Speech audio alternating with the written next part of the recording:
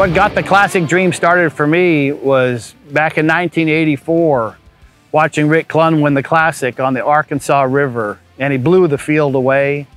And President Clinton was there, and Bush, and everybody. It was just an unbelievable moment in the history of the sport of professional bass fishing. And at that time, I kind of caught the vision or the dream to try to make that a reality for myself. So it was a long time in the making. That was 1984, and I won the Classic 18 years later in 2002. But that's what's so great about the Bassmaster media and the Classic show, is that it really puts that into the hearts of these young anglers that are there watching it. It gives them inspiration.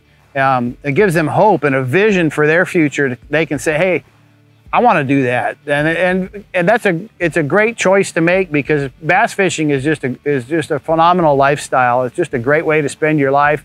You get to be outdoors fishing in God's creation, and you get to meet some of the best people in the country. And we've done that I've been doing it 33 years now, traveling all over America, and you just meet the finest folks. Poles down, trophies up.